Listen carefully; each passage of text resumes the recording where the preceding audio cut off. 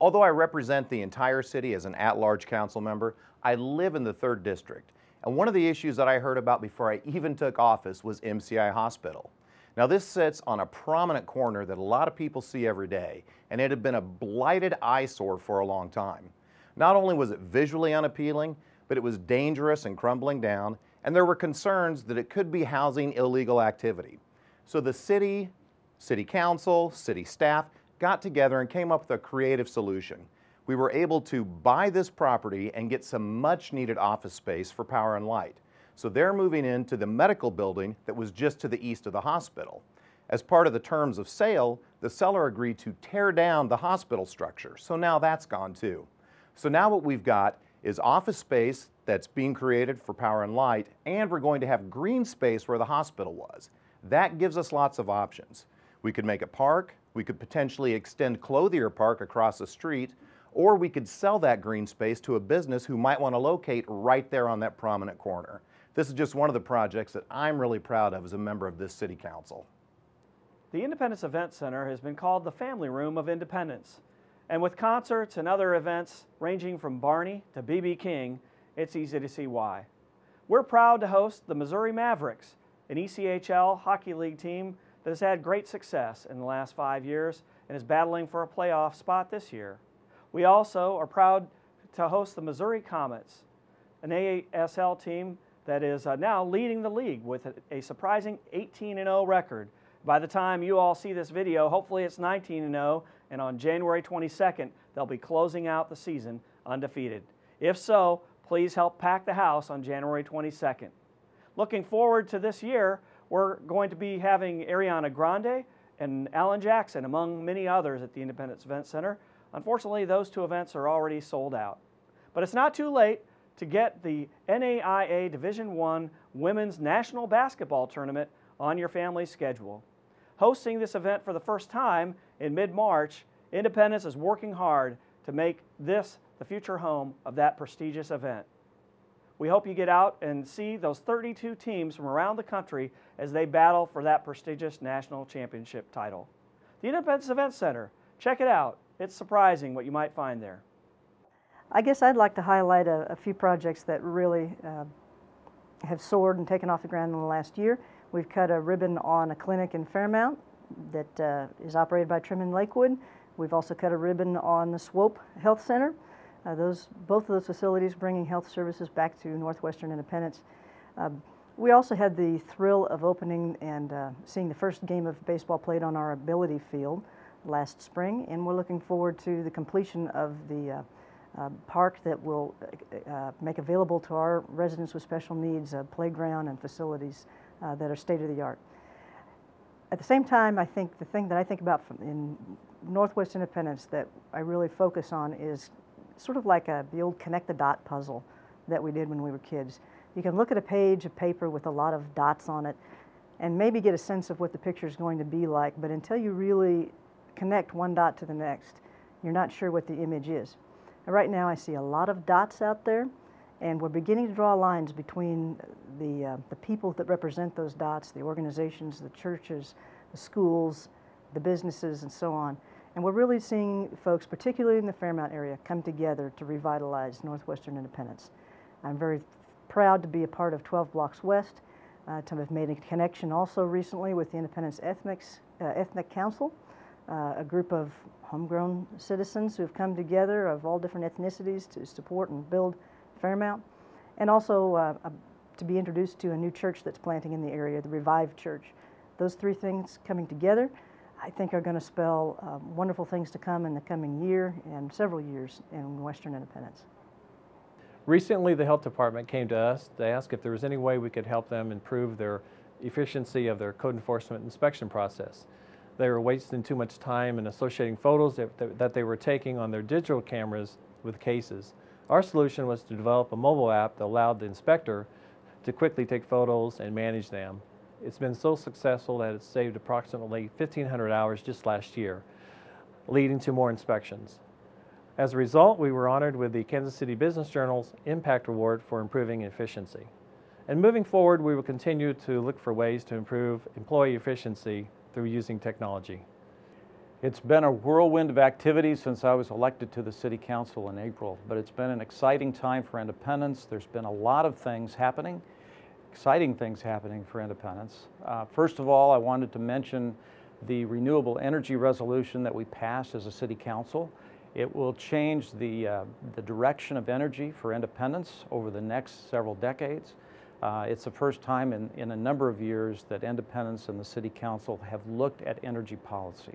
So I'm looking forward to Independence and IPL growing the percent of renewable energy for the city, and also looking forward to seeing the new rate study that they are going to be doing for us. The other item that is exciting to look at is the Newtown Harmony development that the City Council passed the first phase of development for recently, and that will change the whole direction of development in eastern Jackson County and bring quite a few new residents over the next several decades, as well as businesses, to Jackson County. We're happy to have the Stony Brook Inn opening soon in Independence and the Bass Pro development, along with a number of other restaurants. So it's an exciting time for Independence, and we are on the move. We invite businesses to come to Independence and locate here, as well as industry. Thank you. Well, Independence is part of a regional consortium that has been chosen to participate in the Global Cities Initiative Exchange, which is a partnership between the Brookings Institution and J.P. Morgan Chase that will help metropolitan cities from across the United States grow their presence in the global marketplace. Now, we know over the next 5 years that 79% of global GDP growth will occur outside of the United States.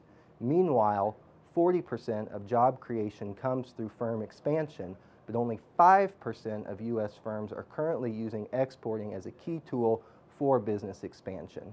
So this highly coveted membership will help the leaders of metropolitan America, like Mayor Weir, grow our regional economy and help us have a stronger presence in the global marketplace.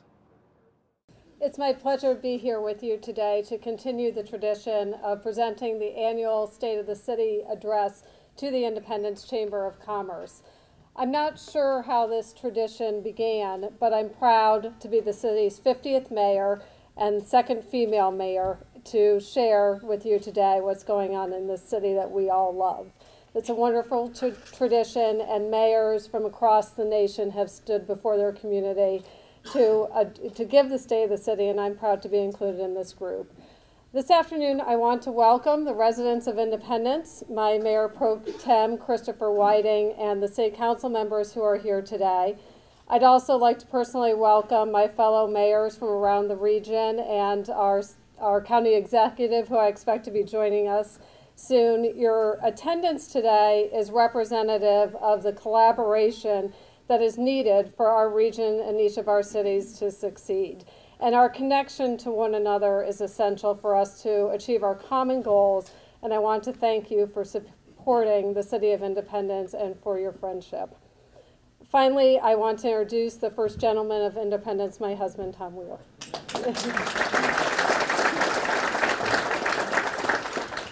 I don't know if this is going to work, so I'm not going to hold it. For my first State of the City address, I want to look forward. Together, this council and our city staff have accomplished great things for our community, but I don't want to spend my time today recalling a list of achievements. I want to involve all of you in what's next. I pride myself on having high standards. I set high expectations, and I make no apology for that. In order for us to achieve greatness, we need to aspire to be great. We cannot settle for less. I believe that the leadership of the city is in the right place at the right time to make decisions and take actions that will significantly impact Independence for generations to come. To make our vision a reality, I am committed to making Independence smarter, cleaner, and more prosperous. A smart city operates efficiently, and this means utilizing the public resources in ways that are cost and time effective to deliver superior basic services to residents and business owners. The Council has embraced newer developing technologies, and we are constantly adapting our processes and looking for tools that will help our employees do their jobs better and faster and allows citizens to communicate with us quickly and easily. Just 2 weeks ago, we launched a new city website with improved graphics and functionality. We looked at how, why, when, and where citizens are using our online services, and we created a site that is optimized for mobile devices and puts the most sought after information at the forefront. In the upcoming months, we will be unveiling a new performance measurement dashboard web portal. The city management analyst is developing this program and will manage it moving forward to ensure that the data is delivered as accurately and objectively as possible. This tool will fundamentally change the way that we communicate internally within our city departments, and more importantly, how we allow citizens to see what we are doing well and where we need to improve. The performance measurement program isn't about creating information, but about taking information that already exists within our departments and delivering it to the public in a way that is understandable and relevant. As Hap touched upon earlier, I believe it is the duty of every individual who is invested in independence to participate in educating and training our future workforce. For Independence to be a smart 21st century city, we cannot leave this charge solely to our schools, but we must become active partners in planning for the types of careers that will be needed in our city in 10, 20, even 50 years from now. The Ford Next Generation Learning Program, which is being implemented in the Independence School District, calls for this kind of powerful community engagement to prepare students for college and career. Independence is only one of 18 cities across the country to be selected for this innovative program, and each and every one of us here today can contribute to this program's success through student internships and faculty externships in your businesses. And I challenge you to seize this opportunity, not only to share your knowledge and experience, but to fill your company's pipeline. The goals of becoming a cleaner city will be met by improving the appearance of our neighborhoods and commercial districts and continuing our efforts on renewable energy and conservation. We are very proud of the Code Compliance mobile application that was developed this year, and it has made a significant impact on our ability to conduct more property inspections and bring those problems into compliance more quickly. Independence residents have told us time and time again that property maintenance is a top priority, second only to public safety. We take those concerns seriously. It's always our goal to assist property owners who are cited for violations to voluntarily bring their home or business into compliance, and we are successful 89% of the time. Our city neighborhood code compliance program, which is held in one neighborhood in each of the 4 council districts annually, improves compliance rates from 46% on the pre-cleanup inspection to 98.6% on the final inspection. This program not only achieves remarkable results, but it builds communities and it builds neighborhood pride. The way our city looks is important. Independence is a city of tremendous pride, and we want our neighborhoods, our parks, streets, and businesses to reflect our high standards. The council is committed to continuing programs that work, like the Neighborhood Code Compliance Program, and developing new programs that will make an immediate and long-lasting impact. Recently, the City Council approved 2 new community improvement districts along Nolan Road. These will fund reinvestment along this main artery and dramatically improve the appearance and accessibility of Nolan Road as soon as this year. Evaluating the feasibility of renewable energy options will continue to be a priority for the City Council in 2015. Independence has been a regional leader in energy conservation and protection of our natural resources. Most notably, Independence was the first city in the nation of more than 100,000 residents to do a 100% conversion to LED streetlights.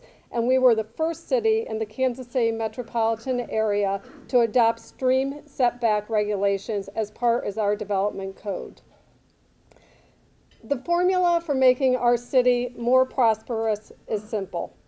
Create more employment opportunities that offer good wages and benefits, retain and grow our existing businesses, and provide the education and training that is and will continue to be in demand in the 21st century.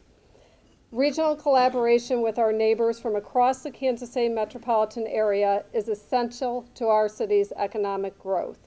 Since April, I have been proactively seeking ways to expand our city's presence through participation in a variety of regional initiatives.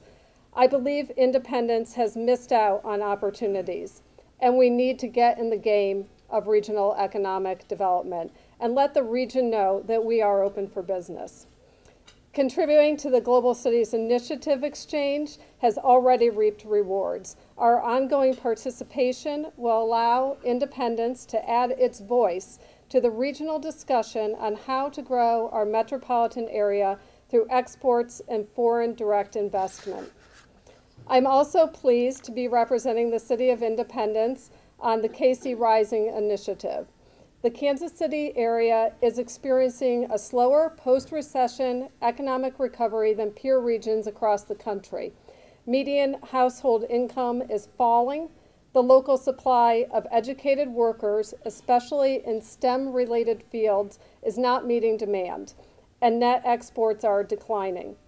KC Rising is a visioning and planning effort supported by the Civic Council of Greater Kansas City, the Kansas City Area Development Council, and the Mid-America Regional Council. It's focused on growing the regional economy, creating high-paying and sustainable jobs, and developing a 21st century business environment across the metropolitan area. By serving on this committee, I will be able to promote the assets of Independence, collaborate with business and civic leaders throughout the region, and engage our local citizens and businesses in setting goals of this long-term economic strategy. Independence is uniquely positioned for growth. The completion of the Little Blue Parkway has opened up 38 square miles of land that is primed for development. And by working closely with the EDC, we are taking a thoughtful approach to this development. We have tremendous value to offer: low taxes, a strong workforce, reliable utilities, and a unified political leadership. While we continue to seek new investment for all types of development, the City Council is primarily focused on attracting industrial development. This is a very active sector in the Kansas City market, and quite simply, we are missing out on opportunities to bring in jobs and capital investment because we lack the type of buildings that are in demand. By growing our industrial base, we'll attract new, well-paid jobs to the city and gain high-load users for our municipal utilities, which will help redistribute the electric rates more equitably. The success of this effort will benefit all of us, and it depends upon a community commitment to our vision. Throughout our history, Independence has prided itself on its pioneering spirit, a place that celebrates the courageous. From the big dreamers who set westward to seek their fortunes, to Harry S. Truman, who traveled the most unlikely path to the presidency, where he made many of the most difficult and debated decisions of the 20th century, boldness in the face of risk is our inheritance. That spirit still exists here in Independence. The pioneers of today are the entrepreneurs, innovators, and inventors that we are cultivating at the Innovation Center Business Incubator.